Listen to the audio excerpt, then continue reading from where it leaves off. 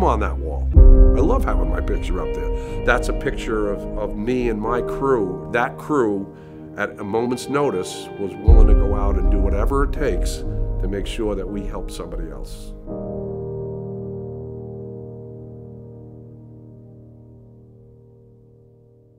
I'm second generation. My dad started in the same volunteer fire department in Hicksville, New York.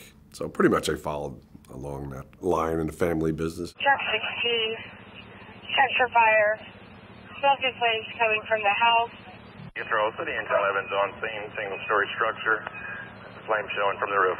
It's interesting, being 44 years now in the fire service, I've seen the change. It's a lot different. It was run like a boot camp when I started. It was, you know, my way or the highway. That doesn't work anymore. And unfortunately, it hurt us in the job when we talked about dealing with bad things. So now we see a fire service, emergency services group, even the military, where they're not coping as well as they should. And we begin with breaking news out of Lee County, where crews are battling a brush fire that's burning in North Fort Myers.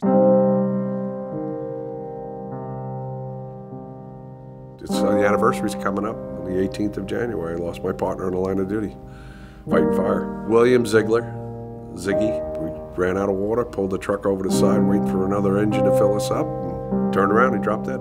We got a report of one injured firefighter this time. PD advised. We have, right now, firefighter down. I worked him for 7 minutes. I know this. I can tell you right now, I can feel the coldness from the night right now. I can feel it on my neck.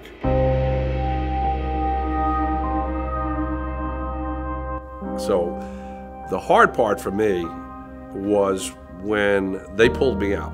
They literally, two guys grabbed me and pulled me off him. So who walks through the door? The widow, his wife. What do you think the first thing she said to me? You can't let Billy die. So what do you think happened? So I internalized that, and I dealt with guilt for that, and it bothered me. So what I wound up doing, and this happens to us, is we can push our families aside. We can, you know, this job can affect you, and that's what happened. I actually went into counseling over Ziggy because I was now starting to feel the effects of the loss. I was, you know, thinking about it, I was very sad. You know, there were times I was breaking down. I started reading things about stress and bad calls because we never talked about it. And I'm like, oh crap, that's me.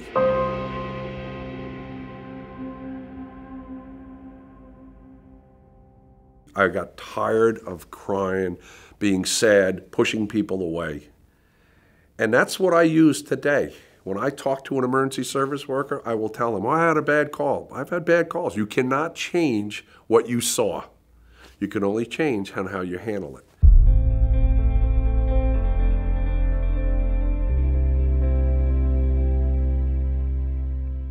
My focus today is when I teach stress awareness. And then the other one is suicide prevention, because this has become that big of a problem. If an emergency service worker has a bad call, we go out and we sit with them. Because one of the problems that people have in this job is they believe it's only happening to them. As long as there's going to be people that are going to be in crisis and they're going to be having bad things happening, we're going to respond to it. So you're not alone. The stigma in the job is mental health is taboo. Any firefighter, cop, or medic walks into their agency and says, hey, I've got cancer.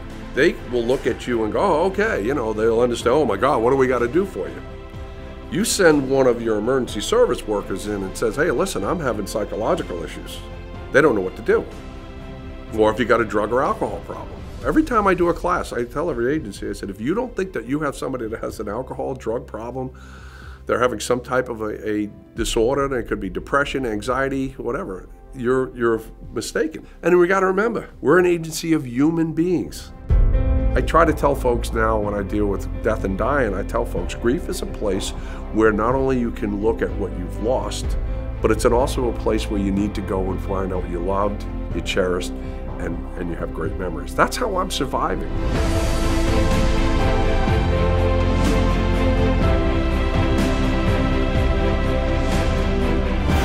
When I look at the wall at Mission Barbecue, I see heroes.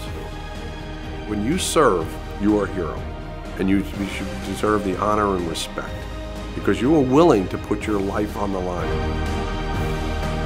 Not only were they willing to put their physical being in harm's way, but now we're seeing, and now it's becoming more pronounced, that they're also putting their emotional and mental life on the line. It's a wall of heroes.